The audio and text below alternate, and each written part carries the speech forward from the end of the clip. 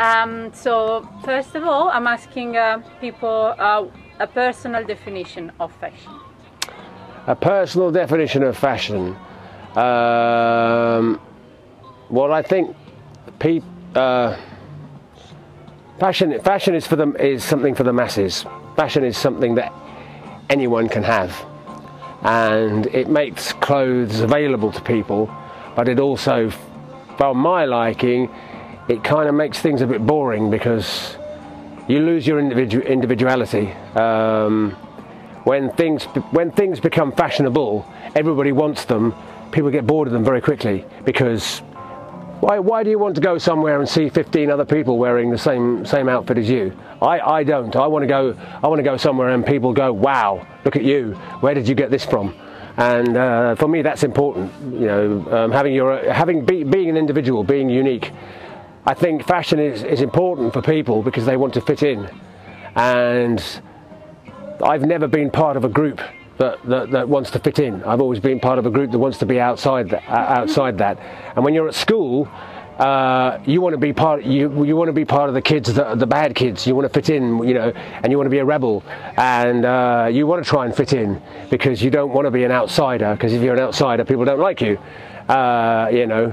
And but then in the 80s, you had lots of different things. You had goths, you had punks, you had mods, you had rockers, you had rockabillys, and there was you had a definite uniform that told you who you were, that told other people who you were.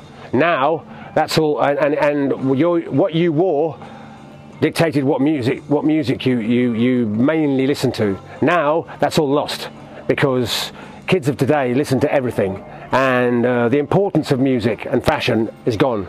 There are certain types of music, like hip hop has its own kind of fashion, but the mainstream, you don't have. You see kids like 17, 18. They're wearing a mixture. It's a little bit punk, a little bit goth, a little bit this, and it's all mixed because all the music festivals now are just all mixed together. All music festivals. It's all kinds of music in one, and so the fashion is all kind of mixed in together. So there's no, you can't. Unless you look at someone like myself, you can say, oh, I can see where his fashion comes from. Or my friends, they say, oh, well, this is 60s, this is 50s, you know, and people live their life by it. The music they listen to, the clothes they wear, the clubs they go to. But they still might listen to other music, but the music that influences their life is what controls what they wear and what they, you know, your whole being, you know. It's, and that's lost. That's lost to a lot of people. They don't understand it. Is this linked to the concept of style? You were distinguish the idea of fashion and style. Yeah. I mean, Yves Saint Laurent once said, fashions will fade, but style is eternal. And it's true. Something that is stylish 100 years ago will still be stylish today.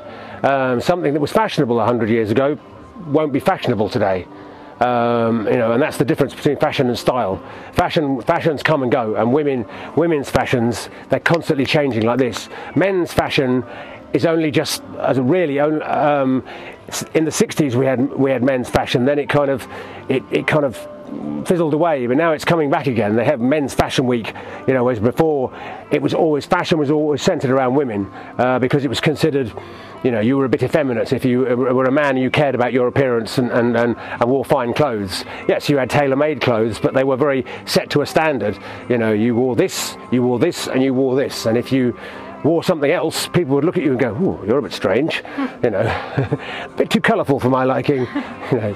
But men are learning how to dress again because certain programs on TV, like Mad Men and other things, have taught men the beauty of wearing suits. And now you get a lot more men who want to dress in suits. And there's what we call new school. The new school of dressing is very, very, very, very slim. And slim jackets, short, slim trousers, low, thin tie, which can look good if you have a slim figure on the right person. But when you see somebody who's a little bit chubby, and obviously their girlfriend has told them, oh, wear this, you look really cool, and they put it on and they think, and they're going around with their mates going, yeah, but your belly's like sticking out like this and your bum's out here. It's like, it doesn't look cool, but your friends don't want to hurt your feelings, so they don't tell you. You know, me, I'm honest with people, you know. Oh, okay. if someone comes into my shop, I tell people, I say, look, this is my business. I'm not on a commission here. So if something isn't right for you, I'll tell you. I said, no, that's not right for you. Okay. That's what I pride myself on, my honesty. Okay. And if something works, I don't need to tell the person. They can see it for themselves. I say, look, I don't need to do a hard sell. I let the clothes sell themselves. And 9 times out of 10 they do. You know, I'd rather a person doesn't buy something and wants to come back and then comes back and buys 3 things, rather than goes away with one thing and all their friends go, where did you buy that horrible thing from? Don't go back there again. It's not good for business, but you know. Okay. And what would you suggest to people to find that style? Well, find one thing you like and then accessorize it.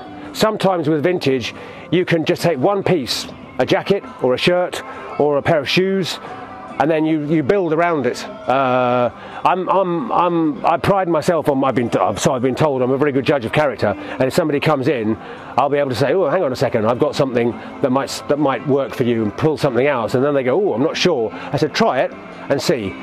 Always be daring. You know, experiment, and don't be afraid to kind of go for things that you wouldn't necessarily want or you wouldn't think about, because sometimes you can be very surprised. You know, things that you'd think, oh no, I couldn't wear that. So I did that to a Swedish guy once. He said, I can't wear brown. I said, why not? He said, no, brown is not my colour. And I said, okay, try this on. And it was a brown shirt. He put it on, he stood in front of the mirror. He said, I'll take it, I'll buy it. And he said, how did you know? I said, trust me, I'm very good. He said, I said, you have dark hair, the colour is going to, but you're so kind of reminded of horrible brown in the 1970s. People go, oh no, brown, 70s, oh, you can't go there. I said, it depends on the shade of brown. Chocolate brown, great. You know, what I call shit brown, no, don't go there. But, you know, it is hard. Finding your own style is hard, and you can't, if you've got style, it comes like that. You can't give someone style. They have to have it themselves. You can make someone look stylish, but they will always need to be dressed. Someone who's got it like that, just it comes without thinking, you know. And do you think that clique comes naturally?